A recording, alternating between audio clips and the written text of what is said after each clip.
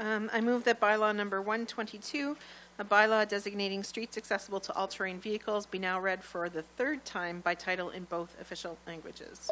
Thank you. Seconded by Councillor Ross Robinson. On the question, Councillor Ross Robinson. Thank you, Worship. I'm very pleased that this has almost gone through. Very confident that it will go through. I really believe that this is, the first step in a long series of roads that I hope will become accessible. As everyone, it's no secret, I travel all over the place with my ATV, and I've been all over the province, and I do believe that we were one of the last to get on board with this, and it's really exciting to see it finally happen. Thanks, Councillor.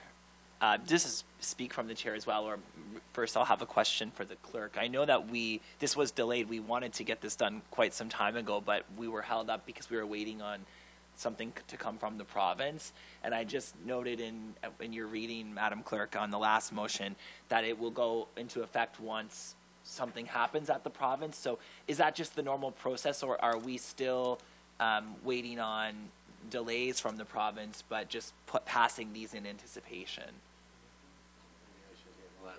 This was a little different. When the bylaw first came up, we sent it to the province and asked for comments, and they gave us comments, and we made changes to the bylaw. When those changes were incorporated and council gave first reading, we sent it off to the province again, because if they do not approve it and make any changes, we will have to start over. And this time the province refused to give us any more comments and said council would actually have to sign off on it before they would comment further on it. So it's been, the first one was very beneficial to us, and the second, the province would not give us a sign off before it passes, and we hope it meets the criteria. If not, there will be amendments that have to come back and essentially start over. And so I guess maybe a follow-up question in that regard. I think as we've put a lot of work into this over a number of years, and I think we're keen and the community is keen to see this go through. Do we have an anticipated timeline of when we may hear back, and or when it will be enacted? And you know, we're hopeful soon. Our first experience was we sent a letter on, I think, a Friday and got an answer by the next Tuesday. The second time we sent a letter and asked for comments, it took a couple of weeks. So, you know, hopefully it won't take longer than a couple of weeks to get a final sign off, but you know, it's hard for us to anticipate what the timeline is with Fredericton.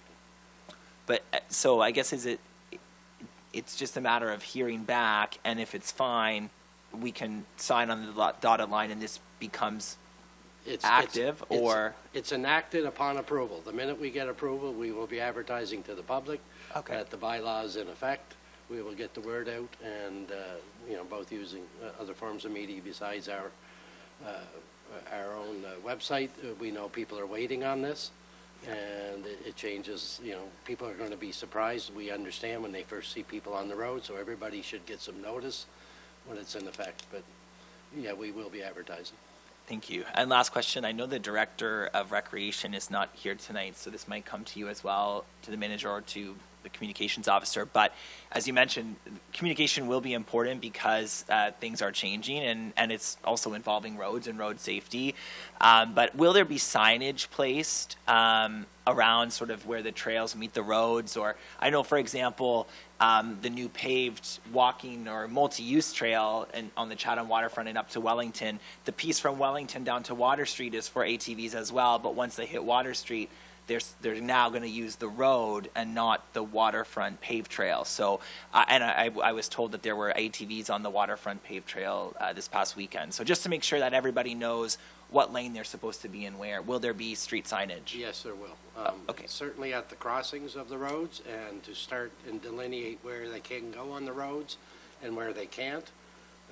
Water Street, it's, you know, essentially from what we call the old power plant towards the downtown, not towards Middle Island. So we will be putting up the signage to indicate that is not an approved route. But yes, and we will be working with the ATV clubs. They've been very helpful in working with us on the issue of signage. So good. Yeah, we're confident that we can get and in that area in particular, making sure that they're on the road, not the waterfront trail. The waterfront trail, yeah. Great.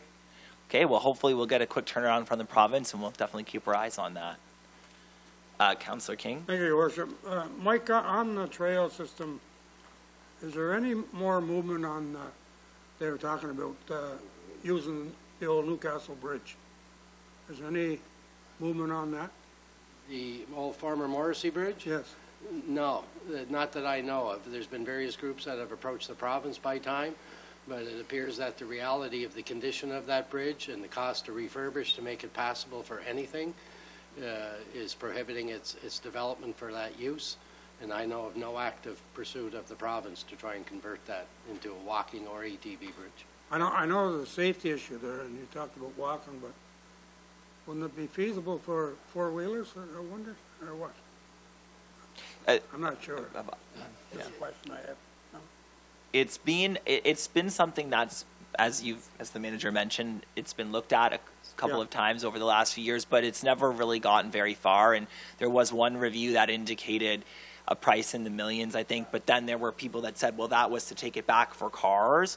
I'll remind council that we did include it in our long-term active transportation plan, that it is part of the loop that we'd like to see, the river loop, in the long term, but it's not one of our active or priority front-end projects in that 10-year plan. So we support it, but we are not pursuing it at this time, and we're not aware of anyone else who is.